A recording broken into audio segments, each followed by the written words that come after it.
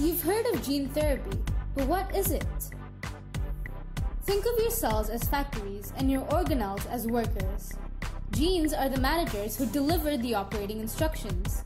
Sometimes, there might be a wrong instruction, probably caused by a faulty gene due to a mishap in the cell replication process. This is called gene mutation. This change can continually send wrong instructions and eventually lead to a shutdown of the entire factory.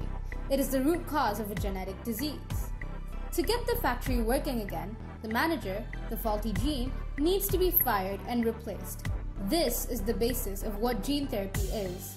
Basically, new DNA containing a functional gene to correct the effects of a disease-causing mutation is introduced into a cell to treat it. So, let's dive right into it, shall we? There are two different types of gene therapy. Somatic gene therapy, where somatic or body cells are treated, and germline gene therapy, where it's reproductive cells instead. There are different ways to go about this. The first technique is known as gene augmentation. It treats mutations that stop a gene from producing proteins. DNA containing a functional version of the gene is added into the cell to make it work, like this.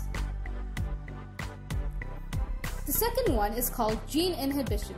This method eliminates the activity of an oncogene, a cancer-causing gene that encourages the growth and proliferation of cancerous cells. So, by eliminating its activity, it is possible to inhibit cancer growth. How is gene therapy used, you ask?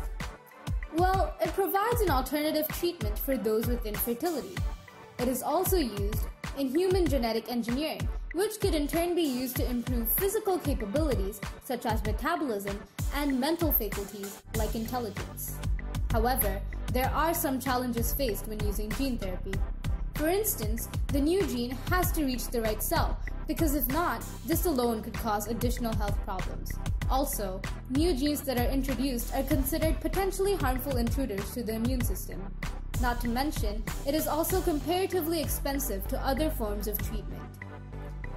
So far, gene therapy has been used to cure many diseases like Parkinson's disease and retinitis pigmentosa, or simply put, hereditary vision loss. Many clinical trials are ongoing for treatments of other diseases. At this rate, gene therapy will eventually become a staple of 21st century medicine. Gene therapy has been a huge breakthrough for the medical field.